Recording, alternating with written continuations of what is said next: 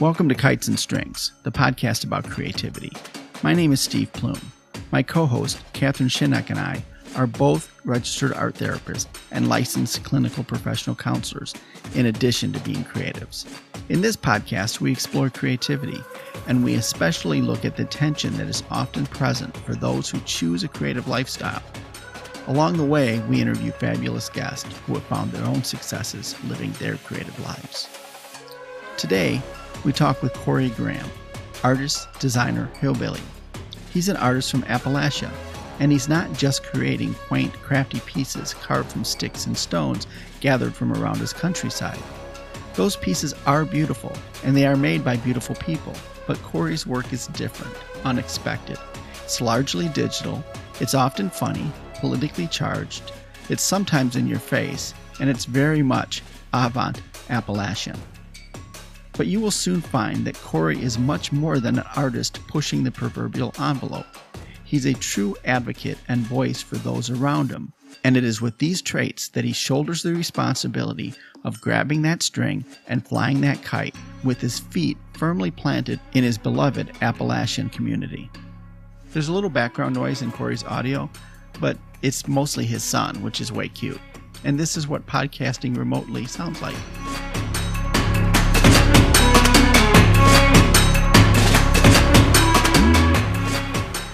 Yeah, there's people out there that just make.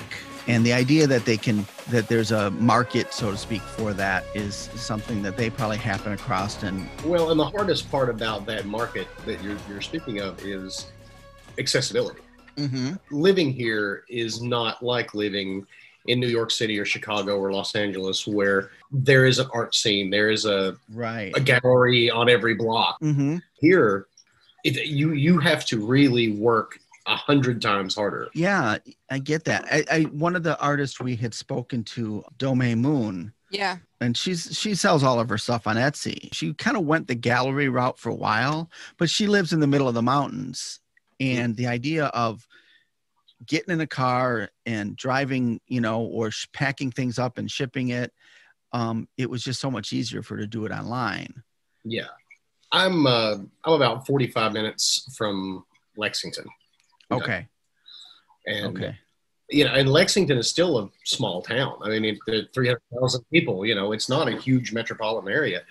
But, if you're looking to find yourself in any sort of a gallery situation or any kind of where people are really looking at your work, that's the closest option you have. And I'm fortunate to be that close. So you get further into the hills and you are a 2 or 3 hour drive from anything. Right. It's hard. It's probably great being in those environments and those settings. It's probably beautiful and it's inspiring. But then what to do with those inspirations, the product of that inspiration later is the difficult piece, especially if somebody's trying to make some money off of it and try to sustain, their habit, if you will. Right, exactly. We take for granted sometimes that we know that there's a market out there, and there's probably people out there that just make. Sure. And I'm surrounded by those people all the time. Yeah. People who would, if you ask them if they were an artist, they would never say yes, never even consider themselves an artist, but they make these incredibly beautiful things, whether it's woodcrafting, we're right in the middle of the Daniel Boone National Forest, so we have a lot of hikers and campers that come through here. Okay. So, we'll have people who make these exquisite, walking sticks, hiking sticks made completely by hand, but they don't consider themselves artists. They just, to them tell it, I just make sticks to sell to tourists, Right. That's so interesting. Great. Yeah, that's that idea of like, who would call them an artist? How many people don't? They'll say, I'm not creative or I'm not this. But like you said, like there's people out there that are probably doing incredible work. Sure. Absolutely. That's so cool. A friend of mine's father used to own a junkyard, and he would collect sandstone that looked vaguely like creatures and then kind of like sand it down into bears and squirrels and things. But he just did it because he thought it was cool. Like it never occurred to him that was art or that anyone would want it. He just thought it was neat to have a sandstone squirrel in the yard. They're just making sell to tourists. Yeah, exactly. It never occurred to them that was art. It's just a functional thing they sell to the people from Cincinnati who come down here and get lost in the woods. I love it. I love it. We're going to stray for a minute from art and creativity, which is all good and will provide a backbone for the appreciation and passion we hear from Cory throughout today's discussion. So hold tight, I think you're going to learn something, and maybe you'll develop some appreciation too. So Cory, you said you're in Kentucky now. Yes. Is that now? Where did you hail from? I'm originally from Charleston, West Virginia. Okay. So even further into the hills than I am now. Okay. Both of my grandfathers were coal miners, and they came up in that real old school coal miner kind of thing. They lived in the company house. They were paid in scrip that was only used at the company store. I mean, wow. It was really hard coming up. Wait, so there was its own whole currency? Yes. If you worked for the mines, they paid you in these little metal tokens called scrip, and they were only redeemable at the company store. So they owned you essentially. Yeah. The money that you were paid for your labor just went back to the coal company in inflated prices at goods that they would sell you for you to survive on. Because essentially they were the only game in town, right? They were there.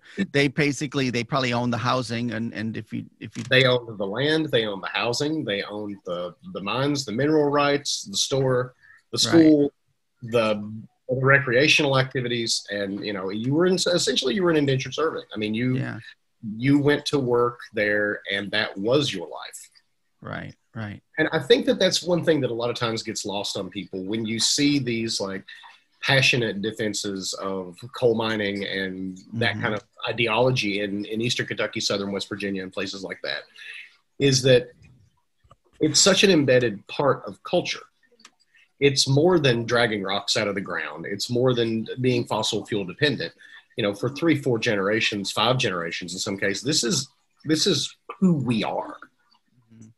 And as that whittles down, it's not that we don't care about the environment. In fact, most of the people around here are better stewards of the environment than anyone you could imagine. Yeah. So much has been taken away from people in the Appalachian region of America that it's just yet another thing that's being taken away. And now it's it's almost like your identity is being erased. Yeah. Wow. Yeah. Well, to hear that, it was everything. It was everything. Yeah. And so to not have that anymore, then it's redefining. Right. And everybody seems to have a plan that we need to redefine it, but nobody seems to have a plan of what that's going to be. Right. I mean, there's that whole idea of somebody said, okay, yeah, we're going to put a solar panel factory here, or a wind turbine factory here. Everybody can go and work there. But it doesn't just happen that way. Like you said, there's this culture that's been established in that it's more than just that single job. It's so many facets of one's life. Right. Is what I'm hearing. It is. And it's a generational phase that's going to happen. Folks out here will vote against their own self-interest left and right if it means preserving what they consider to be the last remnants of their culture.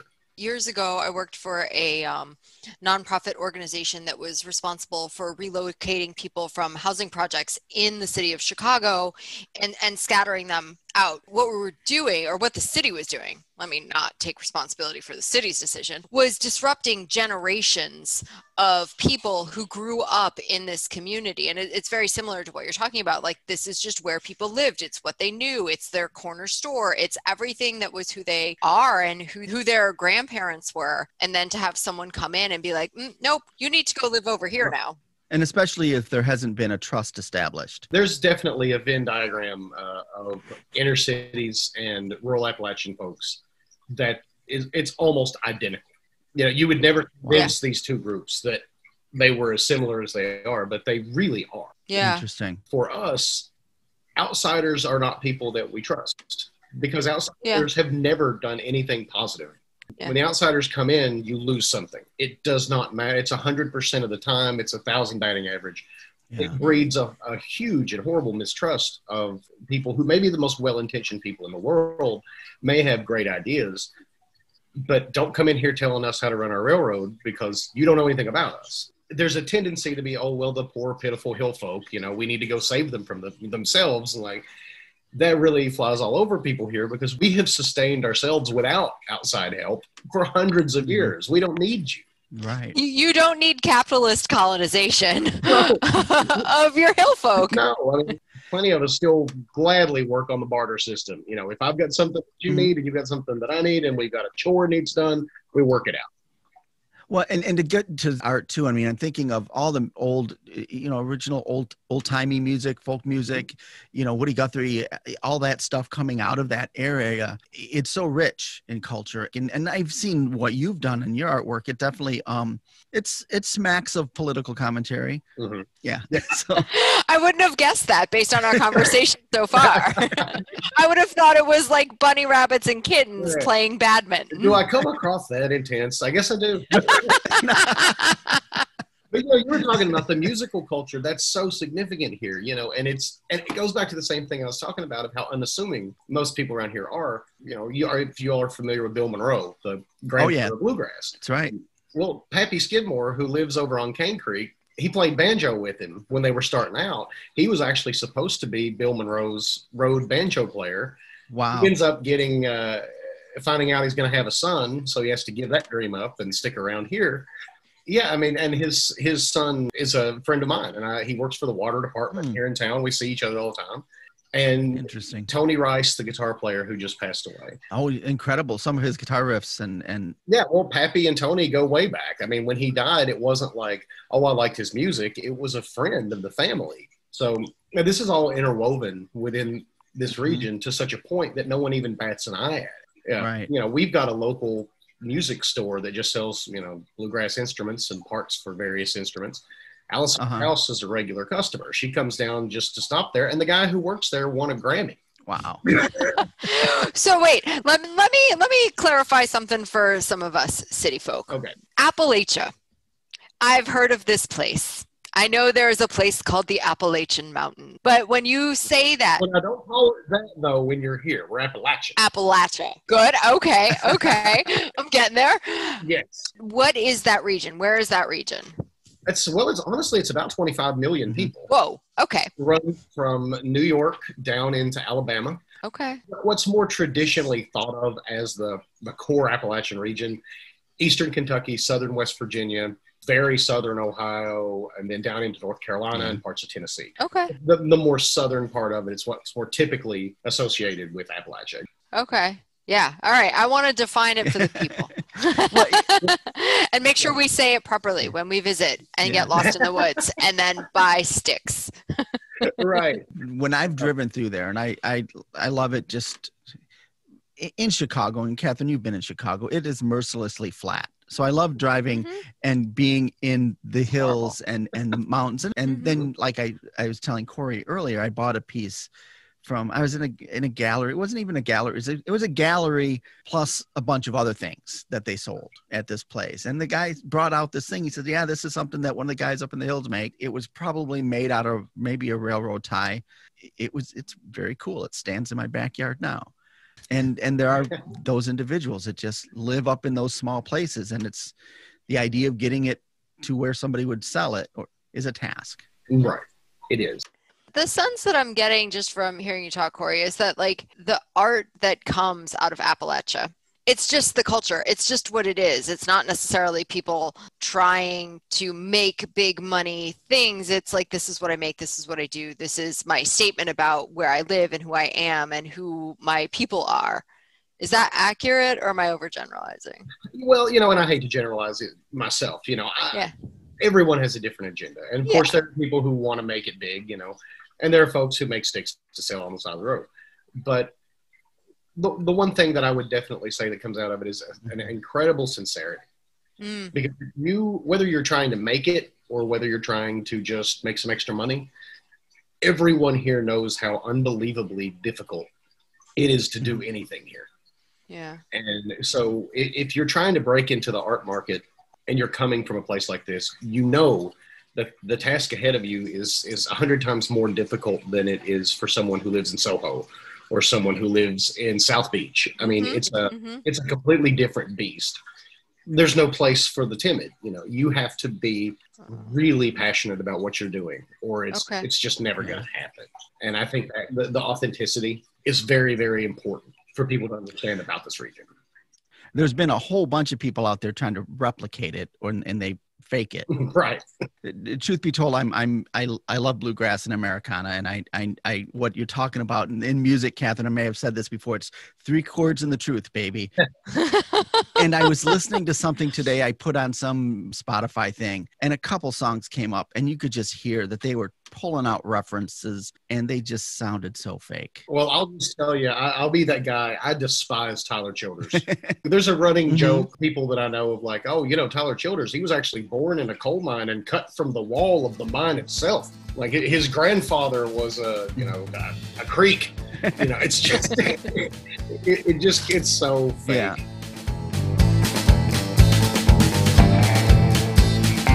So now we're going to jump into Cory's art.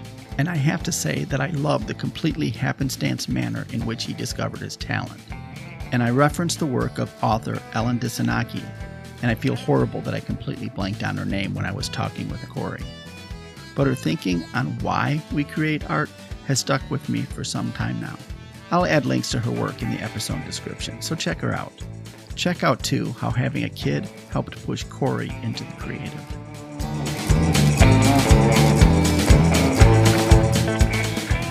How did you come to this? Okay, I'm going to make art. How did that come about? It's such a hillbilly story. Okay. I was engaged to a girl. We are no longer engaged, but I was at the time. And she had this rooster that she adored. His name was Roy. Okay. Great. And Roy, unfortunately, was struck by a car, which happens to quite a lot of poultry when they build the road through the farm. So Roy was, he was taken from us far too soon. And it really, I make light of it now, but it really was sad. I mean, it was like a pet, she was just really wanting to commemorate this rooster. And I, for the life of me, could not think of any way to do that, but I wanted to be there for her and I wanted to be supportive. So I got a picture and I was like, I'm going to try to draw it. Like, I don't know what I'm doing, but I'm just going to fumble through this and figure it out. And after a lot of trial and error, I actually had this rooster. It looked like Roy. And so I gave it to her. She was just moved to tears. It was a magical moment. And I just kind of kept fiddling around after that. More roosters, obviously. I thought I had a niche there, but there's not a big market. So I just kind of moved on in other directions. I love that. Earlier when we were talking, it was reminding me of, there's this author, and she wrote a couple books, What is Art For? And Homo Staticus, and talks about, well, why as a species do we need art? Mm-hmm. How does it help us survive? One of the things that she put out there is that art makes things important. Going back in history, we use art like around stressful times. Right. Around a wedding, around the birth of a child. We make gravestones and monuments. We carve beautiful, intricate designs into armor because it's important to us. And what you said is just that. This rooster was important. You memorialized it as important. Yeah. And I mean, in a way, it's pretty silly, but in another way, it's not. That rooster meant something. Not to me necessarily, but I'm not one to judge. And you found you had a knack. And then I found that I had an undiscovered talent for painting roosters. What's really funny about it is Nellie Meadows, she was an artist from Clay City, which is about 10 minutes up the road. She did the annual Christmas card for the American Kidney Foundation every year. She was a fairly big deal. And there was one of her pictures of a bird hung in the White House when the Clintons were in there. But she had done a rooster that ended up being the official rooster and still is this day of the Kentucky Democratic Party. I have been really tickled by the fact that our little county is just rocking it when it comes to rooster art. It really is. You know what? I feel like this is the thing. Like, I need to now go indulge and follow on Instagram #roosterart. Movement. This may be the beginning of something. So what were you doing before you discovered this knack for drawing roosters and beyond? And did you curse that skill? It's like, damn, now I got to follow this. At my day job, I'm the director of a 911 dispatch center. So I've been doing that for 20 years. Wow. It's much longer than anyone should have to do that job. Yeah. But That's hard. You know, I was always just sort of, always had a passion for art. I love art, museums, galleries, whatever. I just never actually thought I was any good. Like I was like, oh, you know, but I love to look at it and experience it. So, I mean, I really just sort of lived pretty methodically. Go to work, do your thing, come home, go back to work. Never really struck me as something that I could do or should be doing. You know, right around the same time that the rooster was born, a little bit before that, my son was born.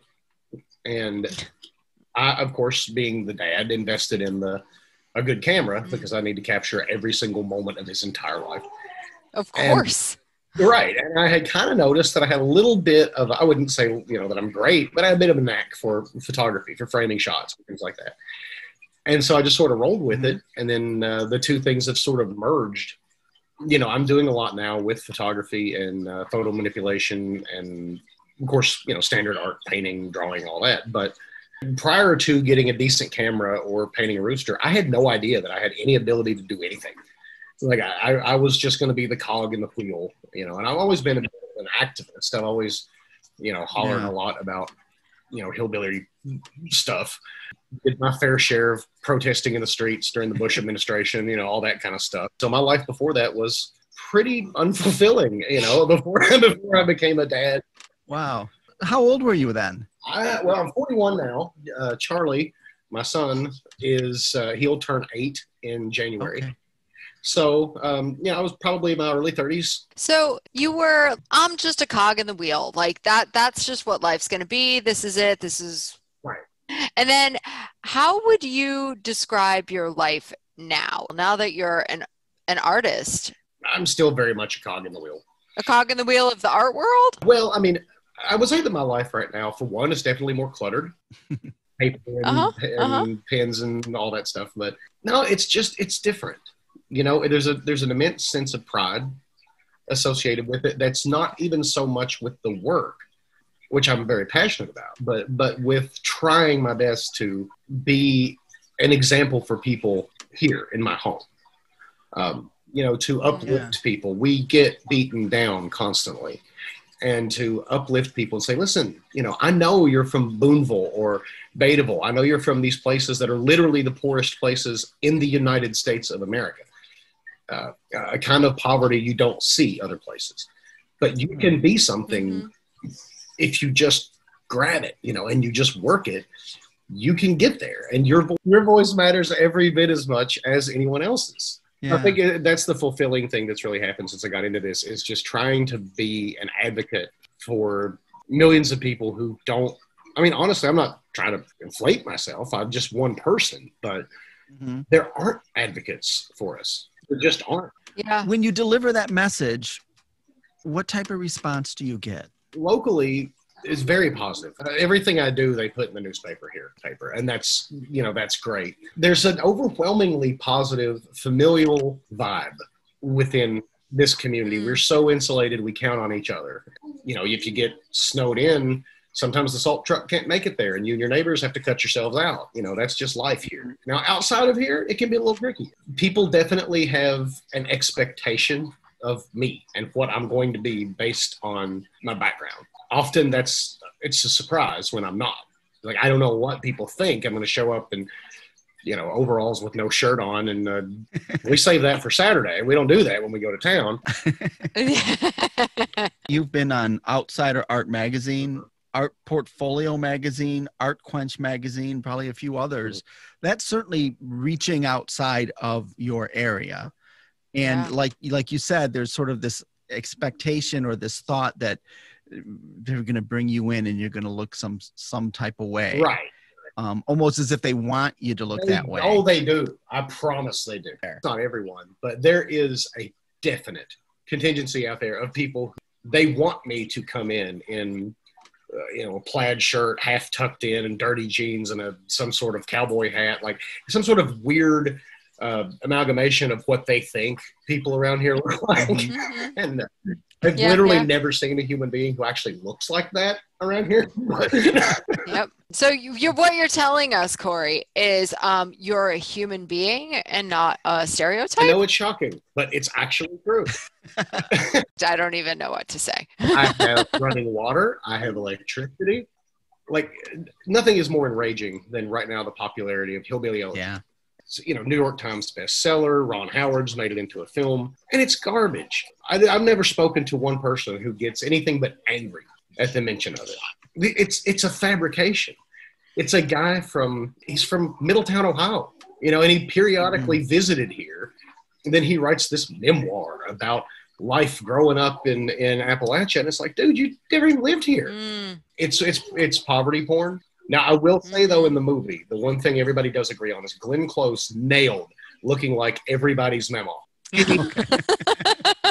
But the rest of it's just trash. And our representation so often is that. It's trash. And the pity and the sympathy. I know, I feel like I've just gotten completely off on a tangent here. Like, I know we're supposed to be talking about art. No, that's okay. Because how much does that then inspire your art? Tremendously. Yeah. I don't feel like I am allowed to do anything than what's my absolute best, because I think, look, if you're given a platform, no matter how big or small it is, and you're given that opportunity to speak on behalf of people you care about, you can't screw that up.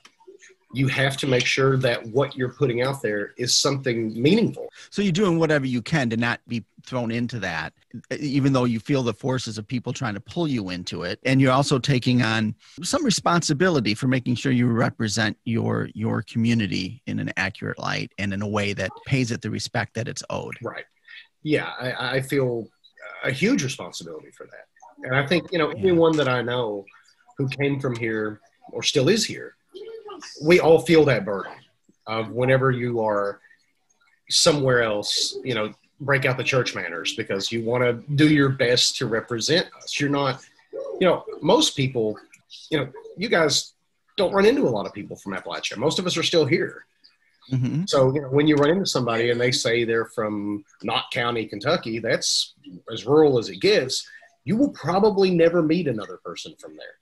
Yeah. So it's, you know, you're kind of indoctrinated of like, you got to act right. You're now a whole region of people to people who have never met and will never meet another one. It's a lot of responsibility or a lot of pressure. It's very tiring.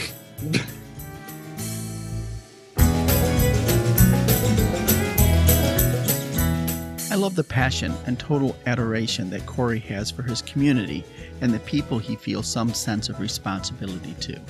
And I believe they're in good hands, as Cory seems nowhere near selling them short. Catherine's going to mention a previous guest, Luis Sagun, and we're going to hear more about the striking comparisons between Appalachian populations and other marginalized cultures, as well as the continued good work that Cory is looking to do in that arena. Rest assured, he has Catherine's vote for any and all his efforts, and I'd be there casting the same vote.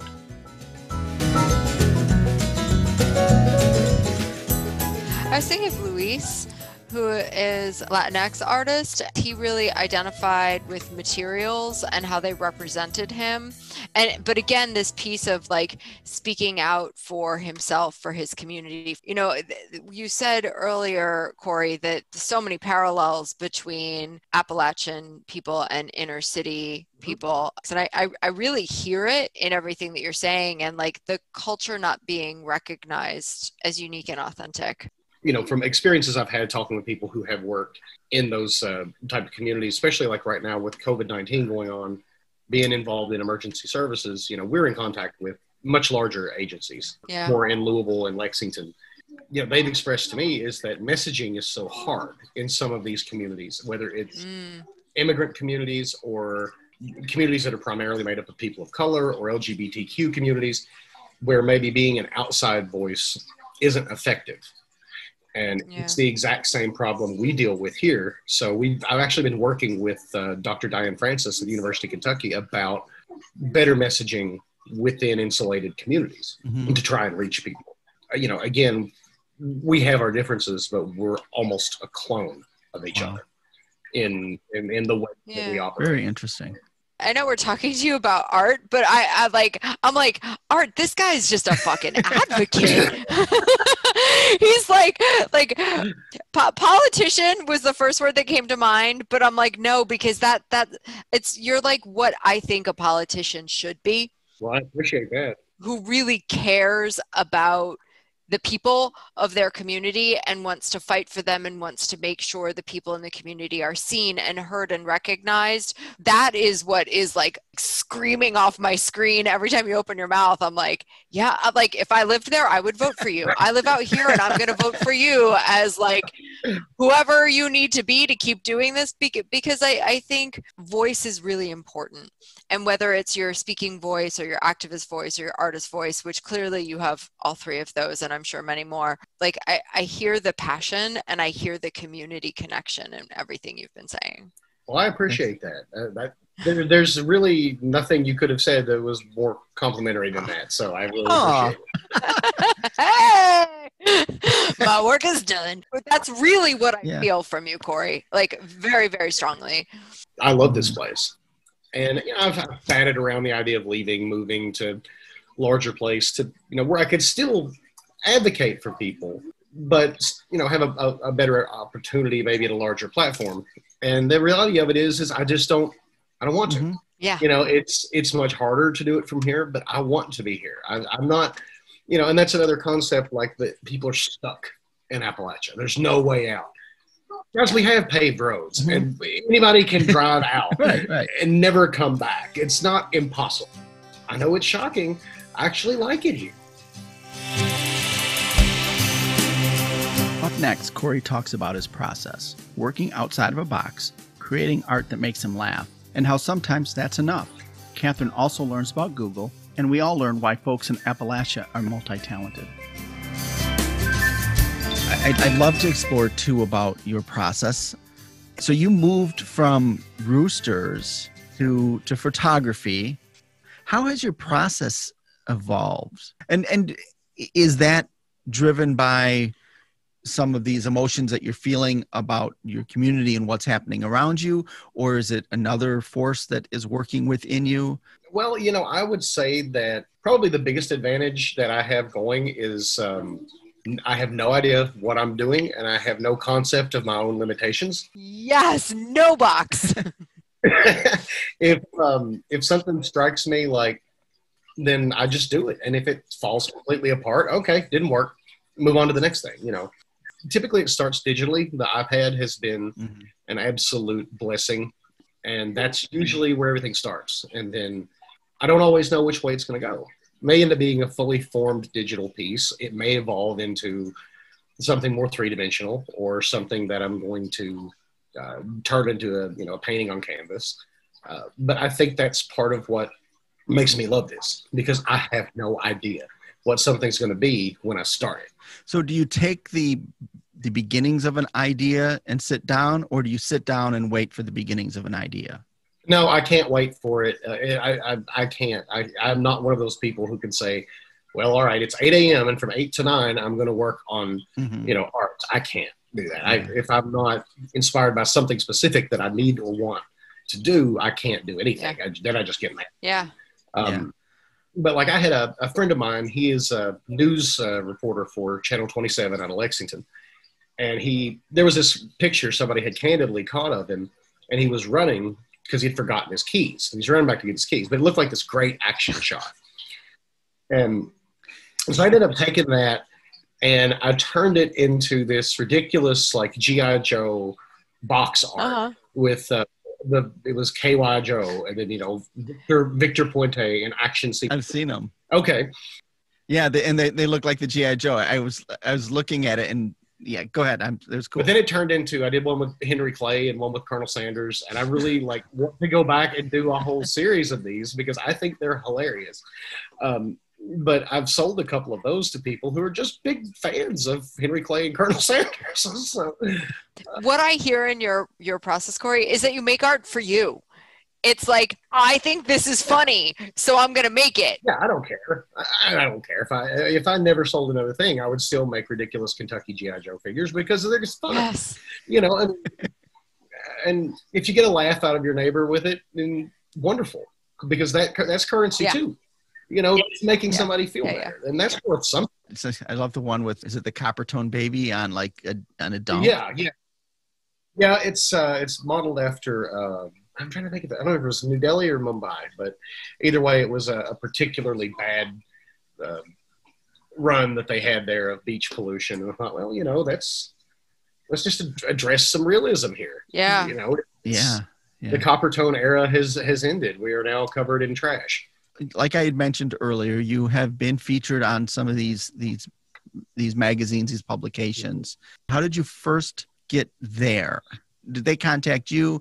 Did you reach out and say, hey, let me show you my work? Oh, yeah. I totally hoard myself out. Like, you know, I had a couple of pieces that I thought were maybe not great, but good enough that I felt like I could share. Mm-hmm. And I just started, going through calls for entry and saying, okay, well, that maybe kind of fits what I did. And so I would submit that and get rejected. And then I would submit again and get rejected. And I mean, just, you know, relentlessness. Like I said, no concept of my own limitations. I just kept going until somebody said yes. How did you know to go for calls for entry? You were like, I want to get my art out into the world. Yeah, and then basically just typed into Google, how do I get my art out into the world? Okay, I'm just sitting over here feeling like a giant moron for a moment. Like, I'm like, how did he do that? I wonder how I could do that. Google. Never crossed my mind. I will be Googling later. How do I get my art into the world? Right. We are very resourceful people. It works though. Pretty late in your life, relatively speaking, you do this rooster. You pick up the camera.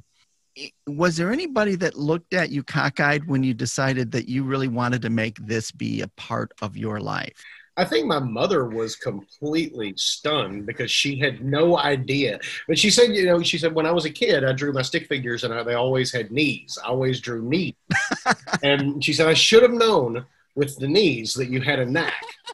But no, honestly, no one even looked askance at me. It was just like, okay, we're doing this now. All right. What can I do to help? Let's all get on board. That's so cool. You know, you need models. You tell me. I'm here, I can feel the sense of the community. Yeah. Well, it's part and parcel with the fact that here, no one is one thing. Yeah. I'm the 911 director, but I'm also the public relations manager for our county. I'm also the GIS agent for mapping projects. I'm also whatever else they need me to be at the moment.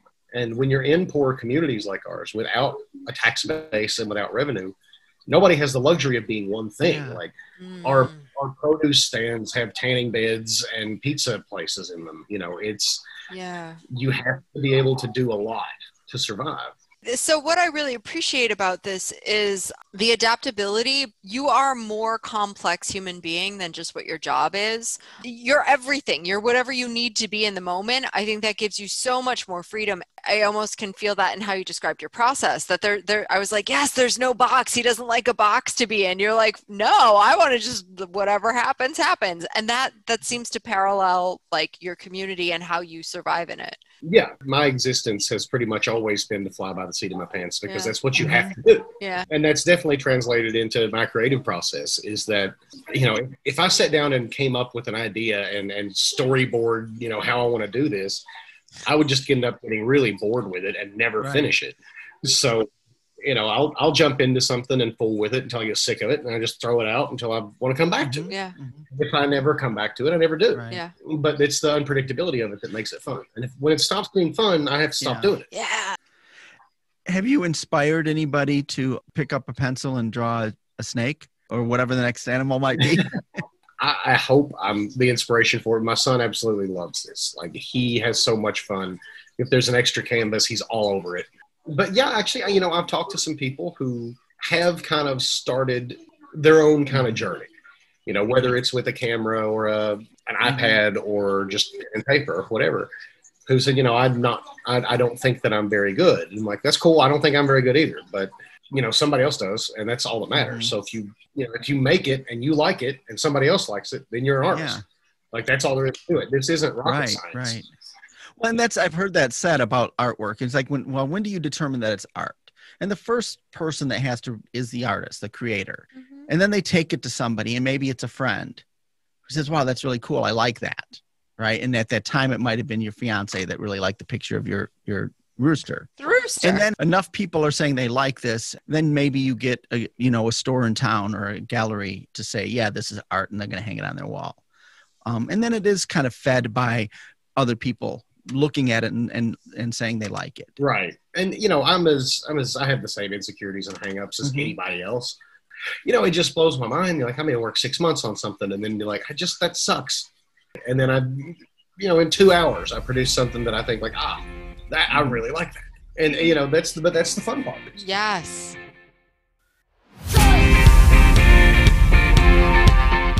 Now we're going to discuss what helped Cory become the creative person that he would eventually become. It could be his lack of resources early on, his being an only child, or, as Catherine opines, his kneecaps, which may require an insurance policy relatively soon. Certainly, your son's relationship with creativity and art is enhanced by you discovering art and that whole world of creativity. Can you look back to when you were that age and think maybe it was the knees on the stick men, or maybe it was something else? Or is there something that you're like, man, if I would have gotten this earlier, maybe this all would have started sooner? Or have you not even given it that much thought? Well, no, I definitely think that there's something to that. When I was a kid, my creativity was really enhanced by the fact that I was an only child to a single mom. We lived with my grandmother and my aunt. My grandmother lived on a miner's pension. My mother worked in a factory. My aunt was going to college. She became a teacher. We didn't have a lot. We weren't poor. The combined resources of 3 people can go quite a ways. That did mean that going to art shows at the theater or things like that come on, that's not happening. And being an only child, I really had to kind of invent my own fun. I got to be really good at it. So there's this thing though, Cory, like your mom is like, the kneecaps on the stick figures. That's when it was. I'm sure with that accent too. But what? Of course, I don't even know what that accent was, but it's clearly right there in Brooklyn. It's my very fancy accent. But so when I hear what got you going, it was like memorializing this rooster. It was, my son's born, so I gotta take pictures. Like any person might think to do with their kids, but like there's something about I'm with your mom on those kneecaps, because you took it that step further. My right. Parents, I look at pictures of like they took when me and my siblings were kids. They had the eye, but neither one of them did anything with it. You saw that in yourself through the images you were taking, and then you kept going with it. And I credit that to your kneecaps. I think so. I'll be sure to mention to her that we have gotten to the bottom of this, and she's right. It was the kneecaps. Cool. That is actually where your inspiration lives. In the kneecaps? I feel like now I really need to do something with that. Like I need a very elaborate kneecap-centric piece. I would like for you to be wary of Tanya Harding. I met her. I actually met her. I met her at a bar in Winchester about 20 minutes from here. She was married to some poor bastard or engaged to him that lived there in Clark County. They were in visiting their family, and I walked outside and I'm like, no possible way. I'm in the middle of nowhere. I swear to God, that's Tanya Harding. So I walked over to him like, I realize this is totally crazy, but is there any way that you're Tanya Harding? And she said, no. Are you sure? Okay, yes, actually I am. I was like, oh my God. So did you do it? Yes. That is the only thing to ask her. Yeah, and I, with all due respect to her, I won't say on air what she answered, but I will say that she did give me an answer. Respect to her. I mean, she had a lot to overcome. She did. She grew up very difficult. Mm-hmm. Plus, I don't want to piss her off. I don't want, your kneecaps are... She's nearby. She could be outside right now.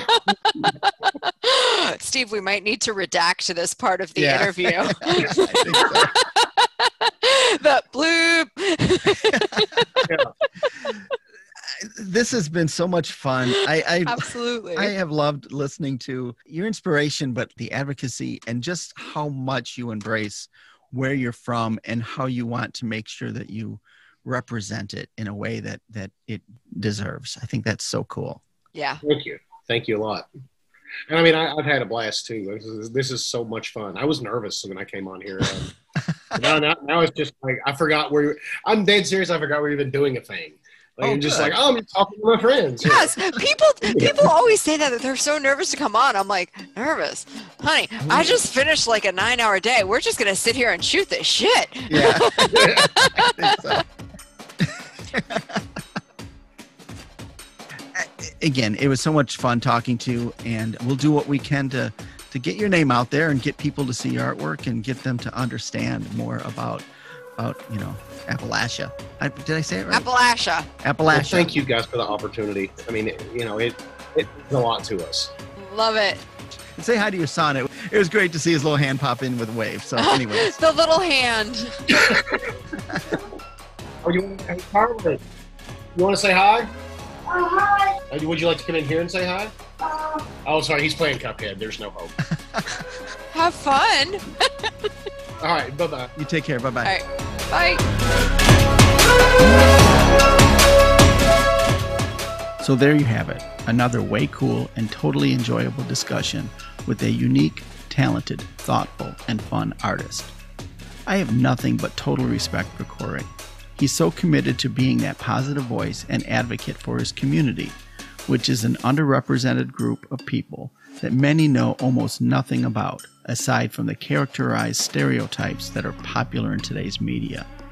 As a result, those in Appalachia get the shaft way too often, and it's great that Cory is stepping up to represent.